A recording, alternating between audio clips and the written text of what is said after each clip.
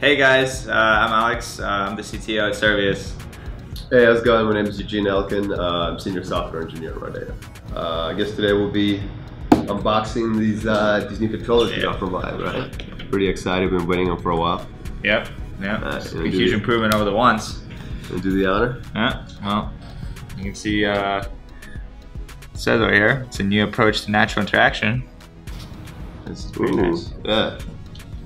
Stays right on your hands, so yeah, definitely won't be flying out of your hands. Great way to put it on.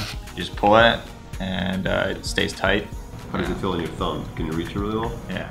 Well, I think it's a bit deeper than it was before and smaller. This way you can reach the edges much faster, and I think the concaveness actually helps you figure out where your thumb is relative to the center much easier. Oh yeah, that's a good point. What do you think about these buttons on the side? I think it's great that the SteamVR platform is getting more buttons. I think with the Vive, you often felt like there was a bit of shortness on the input side.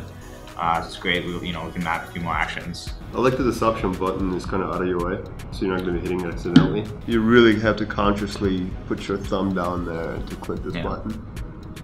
I think another nice improvement is with the Vive, we had the puck at the front, so people would hit objects much more often, I think.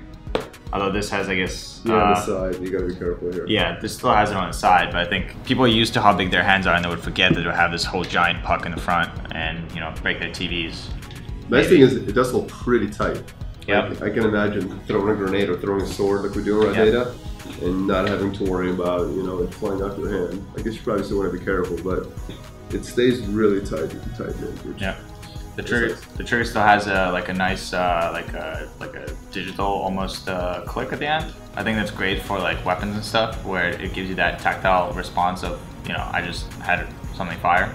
It feels. It feels smaller. All the same parts are there, like Alex said. The little hat that used to be on there is on the side, but it just feels much tighter. Yeah.